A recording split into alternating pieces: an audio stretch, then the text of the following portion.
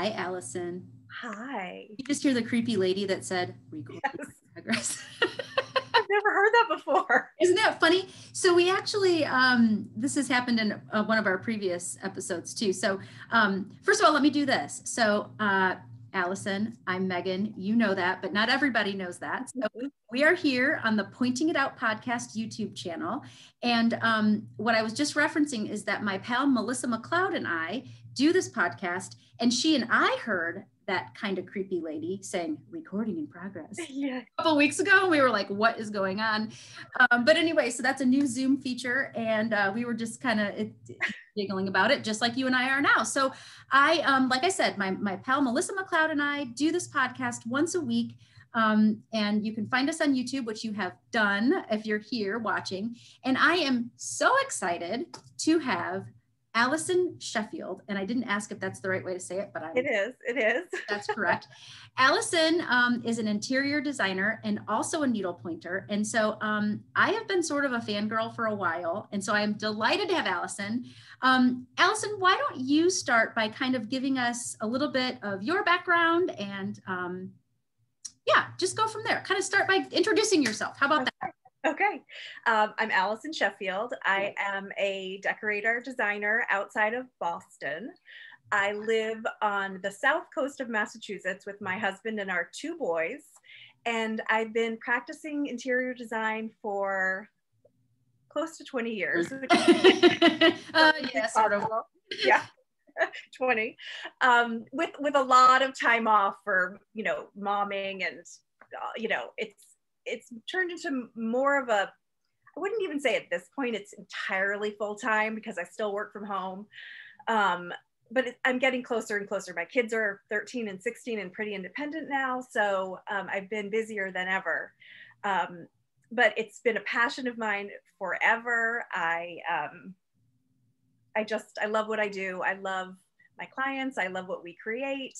It is just, it's just a thrill to do this as a job. So I feel very good. Fun. So I found you on Instagram, I don't know, probably during the pandemic at some point. And first of all, your style is just kind of in line with what I admire. And, but secondly, you're a needlepointer. And so I'm not sure how exactly we kind of got connected, but I found you, I follow you, and you do a beautiful job. But really quick, I forgot. So do you have an education in interior design, or is it just something you kind of felt? When I first got out of college, I was in event planning for a couple of years, which is not entirely dissimilar from design. And I loved it, but I didn't see myself doing it forever. So I quit my job and I went back to school. And while I was in school, I worked for a regional editor at one of the big magazine groups. And she was, New England region. So she lived near me and we worked together. I did a lot of her research for the articles that she would write. And so I was in school and working for her.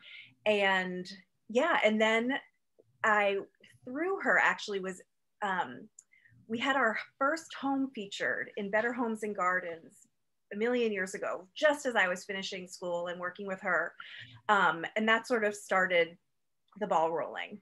So your degree is? Interior design, decorative arts.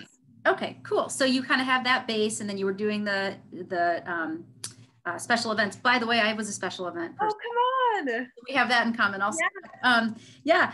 So I get the whole, like, a lot of moving pieces and parts and putting everything together. But what we're here to kind of talk about is what I'm kind of calling using sort of needlepoint in your home. That was kind of the basis for our conversation, but there's a lot of different parts and things that I want to talk to you about. So we have a little bit of an outline here, but so tell us, when did you start needlepointing yourself? Okay.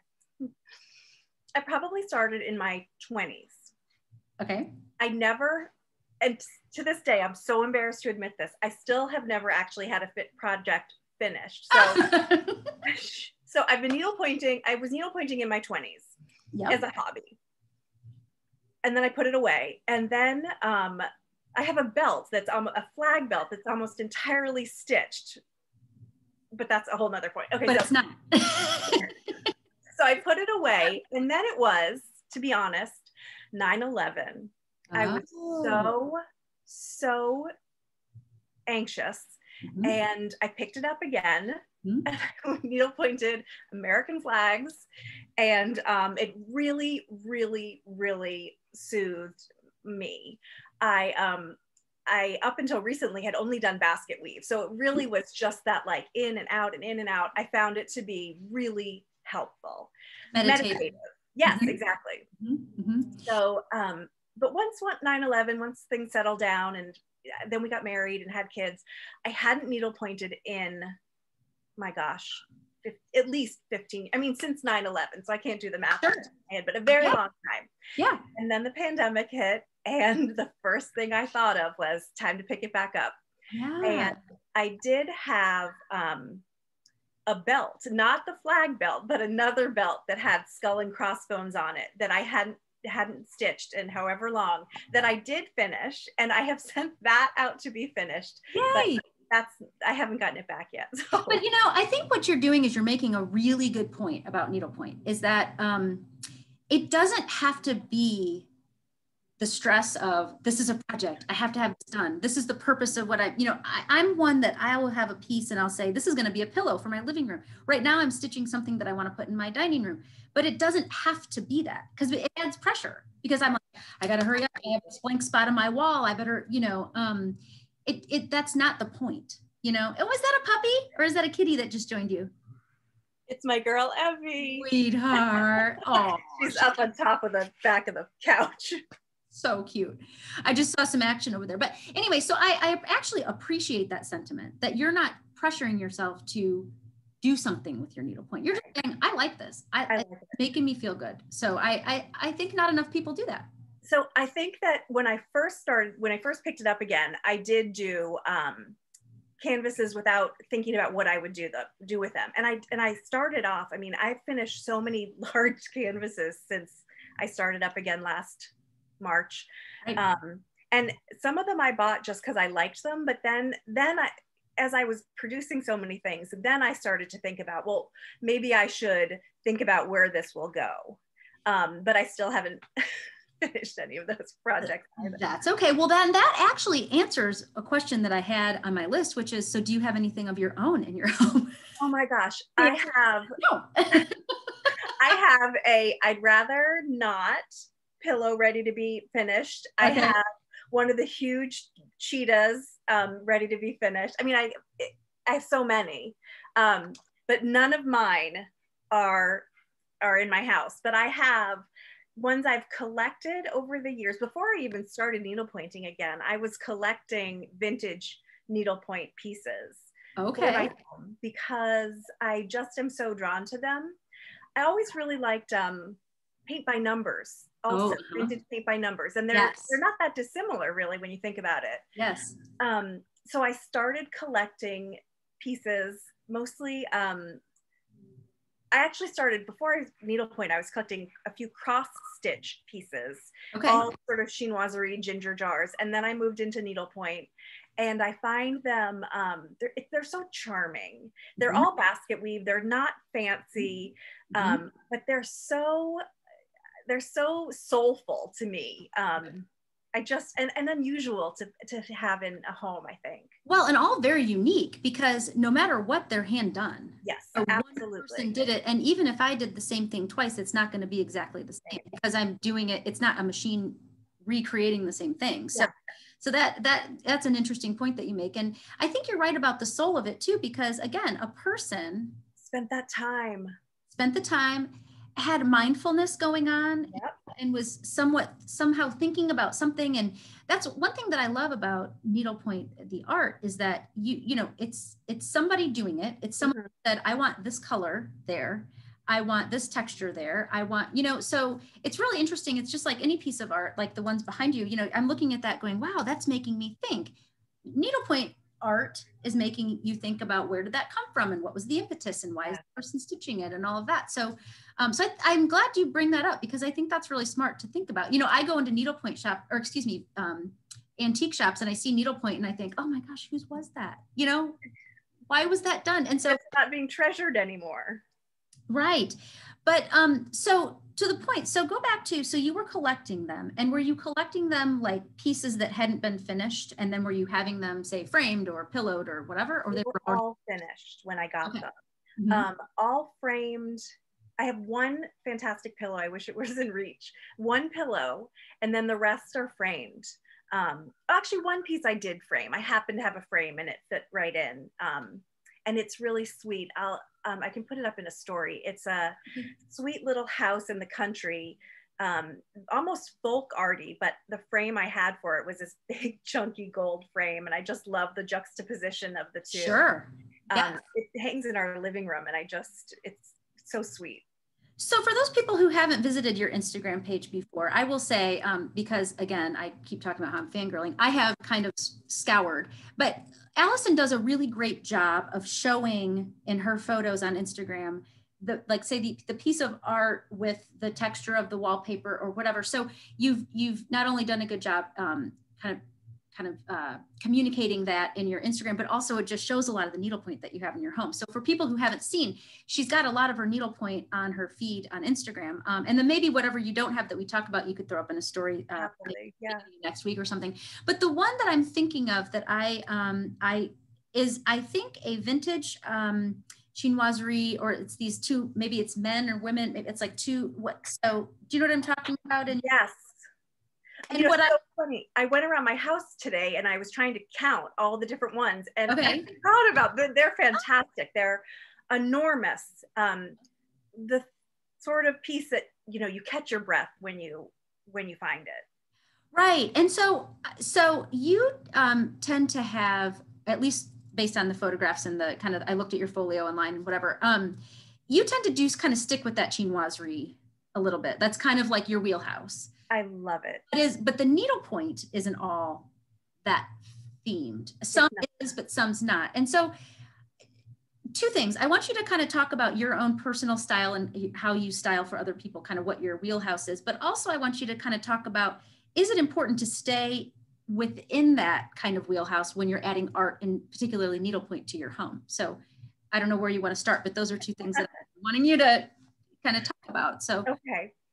I would say that my style is based in a very traditional sense, but I do think that I bring to it a certain edge, and I'm married to an artist who has a different aesthetic than mine. So as we've melded them, his aesthetic, and he has a much more modern sort of cleaner look than mine, as we've melded them, it's really affected my own sense of style, my own aesthetic.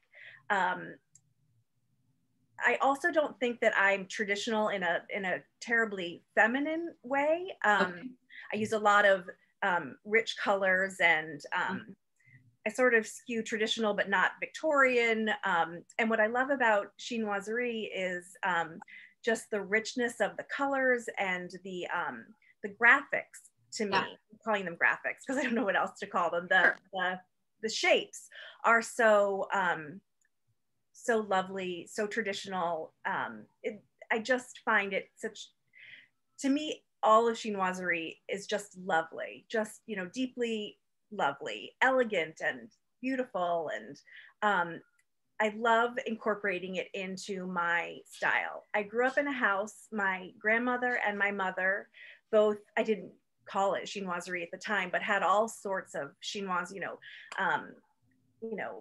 food dogs or bamboo. Yeah.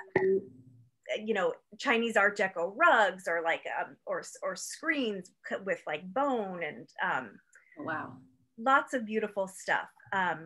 So it's very familiar to me.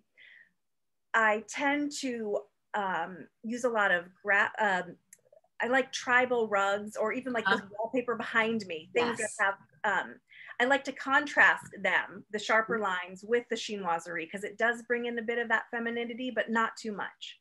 Well, and I think something that is familiar to us in the needlepoint world right now, and I want not to take you off track here, but when you say feminine, there's this new grand millennial term that everyone's using, and you see it now everywhere. I don't really know where, but like, but so this whole grand millennial idea is, I think, taking these old styles, old school traditional things, and kind of making them new again. But what I'm seeing a lot of in that vein, and again, you know more about this than I do, but is ruffles and pinks, yeah, light blues and lavenders and all these like really beautiful florals.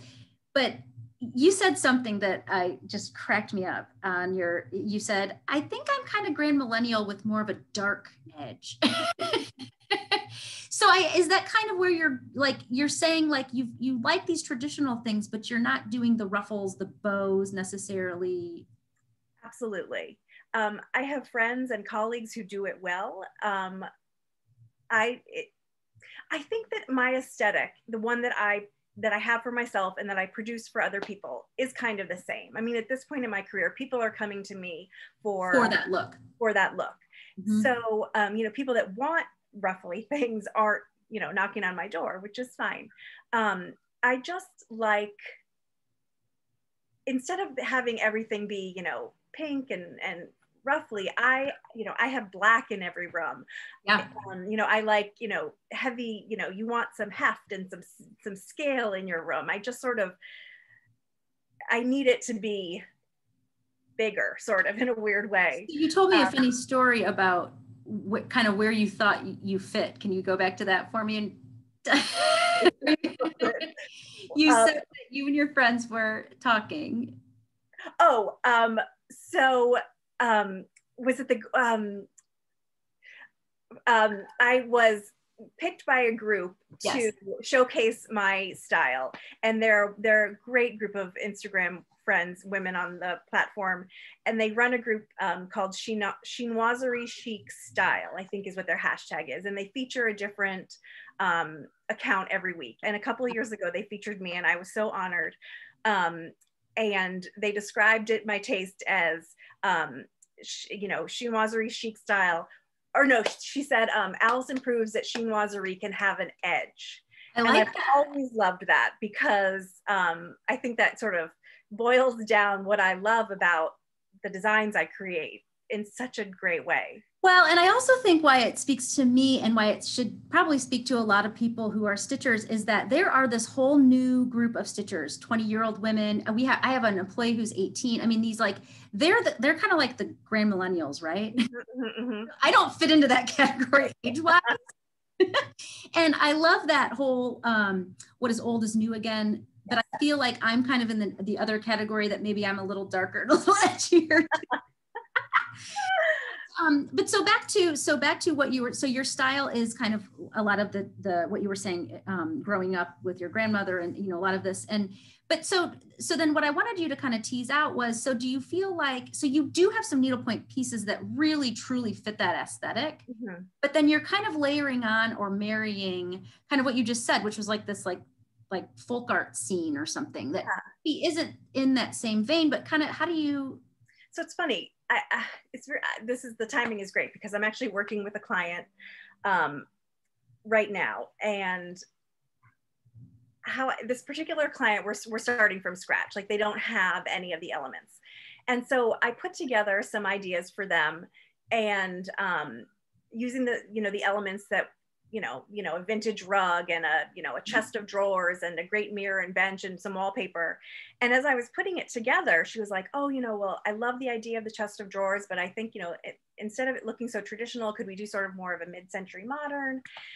And what I kind of realized about how I work, and even my own home, is that anything almost fits, because I don't have like a really specific style.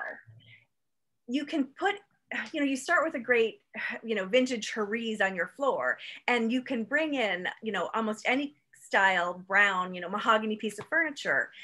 And I don't stick with any particular style for any of the art. I mean, I'm just looking around the room right now. I mean, really what I think is more important than any particular style is beauty. Beauty. Surround yourself with beauty, collect beautiful things, buy beautiful vintage furniture, or, beautiful pillows. And I think that if your style sort of isn't too specific, anything can work. It all kind of works together. Somebody once told me, buy what you like. Yes. And then it will all sort of come together. And I feel like I can tend to be a little, like, I like gingham, but I like chinoiserie. And so my style might look a little wacky, like a little. I bet it doesn't though. I bet it doesn't. I think that any home, any successfully designed home looks collected, whether it actually was collected over many years or whether it was collected more quickly with the help of a professional. I don't go for trends. I don't go for themes. I don't choose things for myself or my clients that will be out of style eventually. And then, you know, I don't. Right. And, you know, there are trends that are trends, but if you use them, if you use things that become trendy, but you use them because they're classic, you know, forever pieces, they'll be trendy for a while and then they won't be trendy, but they'll always be classic. Right. Right. Yeah, it does. And so here's the other thing that people say to me a lot is, oh, I've got so many needlepoint pillows. I can't possibly stitch another needlepoint.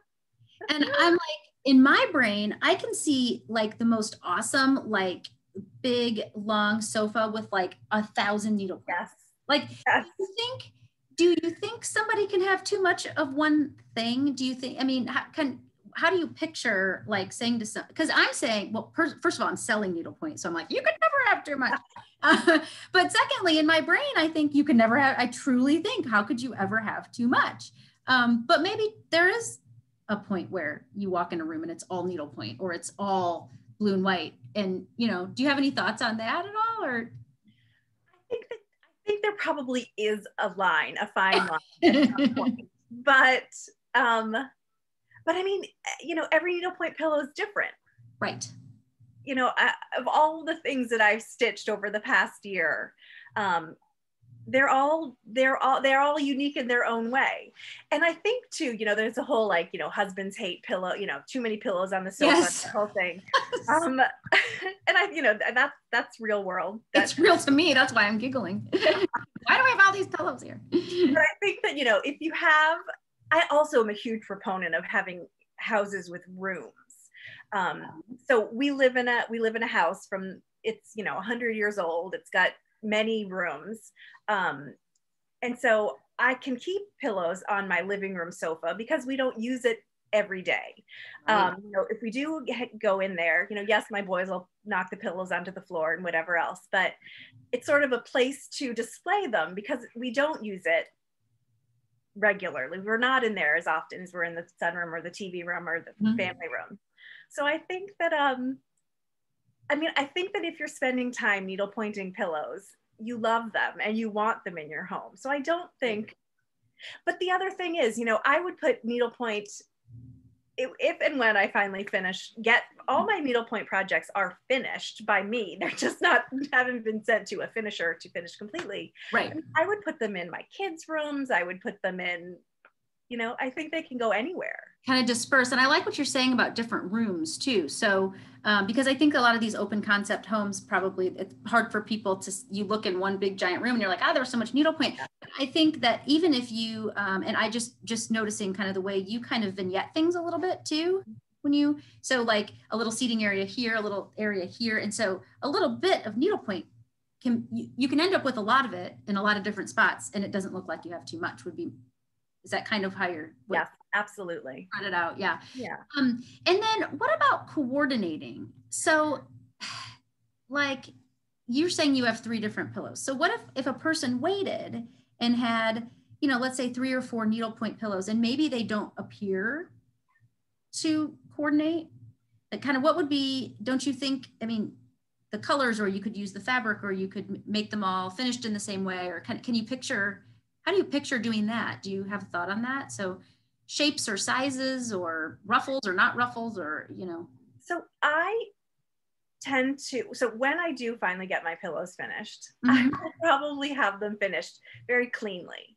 Okay. So the needlepoint alone, like the needlepoint alone is the decoration. Gotcha.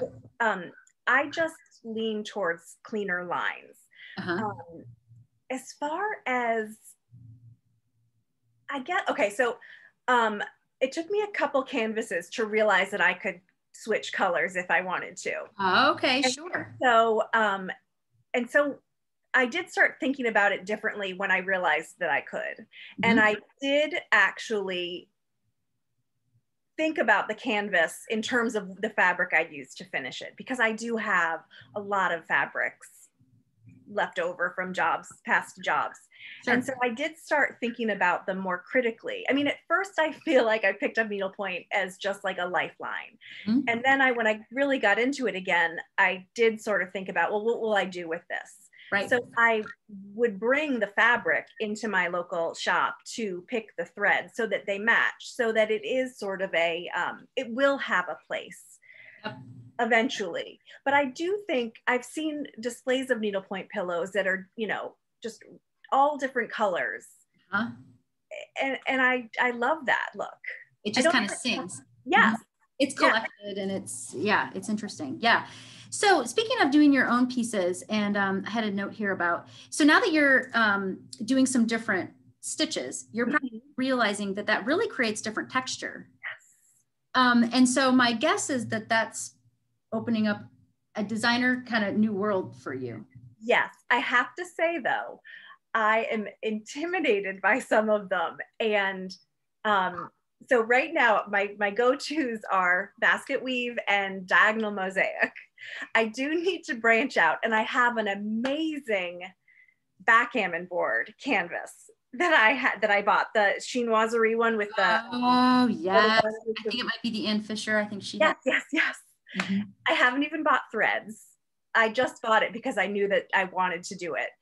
And I want to learn some good stitches for that so I can really do it justice. Oh, cool. Because that will really become a tabletop piece at some point. I want to make it into a tray, a backgammon board tray with the slots for the, the whatever they're called. The pieces, I don't know. Yeah. The game pieces, I guess. But yeah, and that, the other thing would be really cool would be, I've never seen anyone do that. Well, I've seen it real vintage, like using an entire tabletop to have it inlaid in a tabletop would be cool too. Amazing, really would. Oh my gosh. So you're thinking the way that'll sing even more to you. The artwork's beautiful, but then kind of the texture and the color and kind of switching fibers even might be. I marvel at the ones that I see that are just, I mean, it's really art. It really is. And I love the idea that, and again, this didn't occur to me until I was well into it, that people interpret the canvas the way that they want to. I started to feel guilty for a little while that I was just doing basket weave when I was seeing all these, works of art with different stitches. But, I'll get there eventually. I just think that, buying I know they're not, mass produced, but like buying the same canvas by the same artist, and just really making it your own. Yours, yeah. Well, you referred to that earlier when we were talking just now about, the vintage pieces. People didn't do all of these crazy stitches, but those vintage pieces still are very inspiring. They are. Even though they are just the basket weave and are, just wool is probably what they were. Yes, all of them are. No silk, there was no sparkle, there was, none of that was included. Now, another thing, speaking of, that I just was kind of looking down my list of things. So I'm seeing you sit behind these framed pieces behind you. And I know that those are works of art from your husband's collection. Yes. And of course, those are all in glass. So do you have thoughts on when something's framed for your and it's a textile art? So whether it's needlepoint, whether it's cross stitch, whether it's some kind of fiber art, what do you have thoughts on whether there should be glass, whether there shouldn't be glass? I think it's a big kind of thing in the needlepoint world where we want to protect our artwork. Right. You can get whatever. But I also think there's something to be said for letting that kind of that textile do its own work without being behind glass. So I'm interested to hear your thoughts on that too. Well, it's funny that you say this because I'm just thinking to the pieces that I have in my house. All of the cross stitches are behind glass, but not one of the needlepoint pieces is. And I don't think that I would put, some of them are matted, sort of to cover, I imagine, the rough edges. The canvas, yeah. Yes, to cover the canvas, but none of them have glass. And I do think that it would take away a little bit. And they also, and again, they're all basket weave and they are all wool. And so they don't feel that delicate. Right. So they're just completely exposed, which I love. And do you think that that helps add some texture more so like than the glass? Like on the glass, I feel would take away some of the, you know, the texture of it. Right, right. Because I think about that that's, I think why I like pillows so much too, is you get that texture, you get that open kind of more of a density or not, you know, with the stitches and things. So I think, yeah, and that's interesting you say, because I was just talking to someone about framing and, oh yes, of course I'm going to put it under glass. I want to protect it. And it's like, yeah, I can see that, but I also like the idea of having it. And I think that's kind of a shift too. Like in the 70s, you saw all those Bargello pieces and things that were in those open frames. And I think it probably has to do with the type of frame you're using too, like to whether it looks aged or out of date, or, you know, kind of more of a lacquered thing or something, you know. But yeah, so would you suggest a person find an interior designer to talk them through kind of how to use, I mean, of course you would, because you're probably part of the ASID or whatever, but I just wonder, like, is that something you talk to your clients about? And would that be a reason to hire an interior designer, is just to kind of incorporate your own artwork? Yeah, I think that collecting and hanging art, whether it's your own or if you're, you know, sourcing it from other people, can be intimidating for people. I use art in every project that I do because I think that it is, you know, one of the elements that makes a space uniquely yours. I would not shy away from hanging one's own art pieces because they really are a form of artwork. So I think that absolutely would encourage people to use them. I do think that people feel intimidated by hanging art in their homes because they're putting nails in the walls or what have you.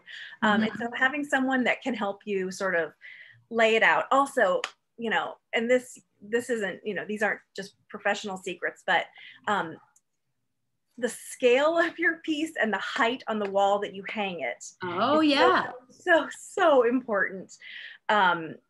So those are things to keep in mind. I go into homes all the time and either the art's too low or it's too high. You're supposed to hang the center of a piece 60 inches to center, which is right about the average eye level. Okay. So 60 inches, like 58, 60 inches to center, puts it on the right, and you know, it depends a little bit on the scale and size, but on the right level. And you don't want to leave things, you know, I don't do a lot of gallery walls and just looking around, but I do every wall that I'm looking at has more than one piece on it. Gotcha. You know, either this way or this way. It just, you want them to have a little bit of presence and some weight. And so, and a few pieces together will always be more impactful than just one. Well, I'm also wondering about as far as scale. So maybe before you even go to have it framed, say to your designer, like, here's where I want to put it. So like how big of a mat? Or yes. What is the final, because that's something I think that people don't think about either, is they're like, I just did this little thing. And I'm like, yeah, but wouldn't it be cool to do, I mean, and I'm not an interior designer, but wouldn't it be cool to have a big mat and a big frame? And I in or cool or hip or I mean, that's the kind of thing that I hesitate to even say is in or out, because it is just something that will, I think in my mind, be good forever. It is the piece. And the I don't think that like the size of a mat or the scale of a frame needs to be, you know, trending. I mean, I think that sure. You know, you just sort of, if you do something classic, if you choose something classic, and you know, I don't think that you need to think too much about, will this look dated? Right. And so even juxtaposing, as you said earlier, like a couple of things might help you. So if you do want to like do something that, if you are a person that likes to be kind of trendy, you could always just throw in a new piece just to trend it up a little bit. And then is that kind of what you're saying? And like, yeah. And I also think that artwork doesn't have to be placed once forever. I think point taken. Things around is helpful. I mean, I have things in my house that I hung in a few different places before I found the place where I really feel like they're meant to be. Sure. I think people get nervous about putting nails into walls. And I think we have an old house, and every time I put a nail in, plaster crumbles out, and it's a nuisance. But I do it anyway because I want to move things, and I want to really figure out what looks best where. And you can replace the holes and right, touch the paint and command strips, right? Do people use those? And I don't even shy away from hanging, putting nails in wallpaper. I just, the wallpaper is one layer, and then you put something on top of it, there's your next layer. Right. I think that's really good. I'm actually I'm just marveling by, like, I think people get too intimidated by their own abilities. You know what I'm saying? Like, you just got to do it is kind of what you're saying. Just do it.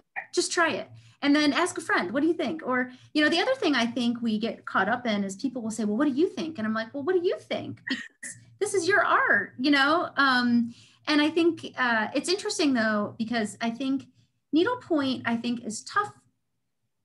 It is kind of paint by number in some ways, like you said earlier. And I think people are just kind of like, oh, I have to put yellow here, and so then you kind of get stuck in the I'm following the rules. Mm-hmm. Hard to tell yourself, well, I don't have to follow rules really in the end, and I think that's why this podcast has been interesting for us to talk to different people and gain different perspectives, because it kind of just proves you don't have to do what you think you have to do. Right. I mean, you can put holes in your, it doesn't matter. Like, just it's live and let live, man, I mean, if anything from this past year is like any, little bit of knowledge has been gleaned, it's that. Yeah, I totally agree. And I'm just kind of running through our list of questions, and I'm wondering, is there anything that you would like to share about yourself or about your design work or your own needlepoint that we haven't really talked about? I mean, I think you've done a great job of just kind of helping us understand ways to use different styles of needlepoint, ways, and like you said, just do what you love. Is there anything else about your design work that we haven't talked about? I guess just going back to the vintage pieces that I've collected over time, what I love about them, and what I always really encourage people to consider when they're doing their home, is to bring in we've been talking about this, but bring in the one-of-a-kind piece, the piece that no one else is going to have. And whether it's something that your grandmother stitched or something that you found at a thrift shop, it's bringing in some history and some soul and some patina that you don't get if you only shop, in catalogs or, big box pottery barns. Yeah. I think that it brings a unique layer to your space. And even if it wasn't, even if you don't have a very specific tie, I mean, I don't know who needlepointed any of the vintage pieces I have, but I know that someone put a lot of time and thought into them. Yes. And I just think it adds a really nice layer to your home. I think that's a great way to end, honestly. I think adding a layer to your home with your needlepoint is exactly what I was hoping to kind of address in this episode. And I really appreciate your perspective. So that's awesome. So you've just been lovely to talk to. I hope that everyone will get to your Instagram. And I think I just saw the shadow of possibly your husband walking by. My oldest and my husband were just shorn at the barber.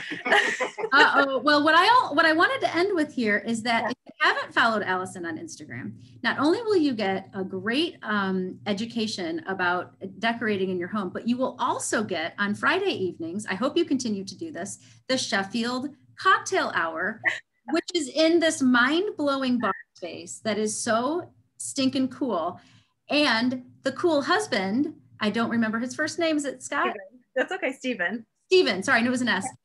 He's always mixing up something fun. So these episodes air on Saturday evenings. So we won't, we will have missed the previous Friday, but anyway, Sheffield Cocktail Hour is a lot of fun. Allison, you are just a gem, I think just a gem in the interior design world. And I appreciate you helping us fly the Needlepoint flag, because that's what we love here at the Pointing It Out podcast and here at the Needlepoint Clubhouse. So thank you for your time, your gracious suggestions, and we will talk to you again soon, I hope. I hope so. I'm very flattered to have been here today. Thank you. Oh, thank you. All right. We'll talk to you soon. Okay. Bye.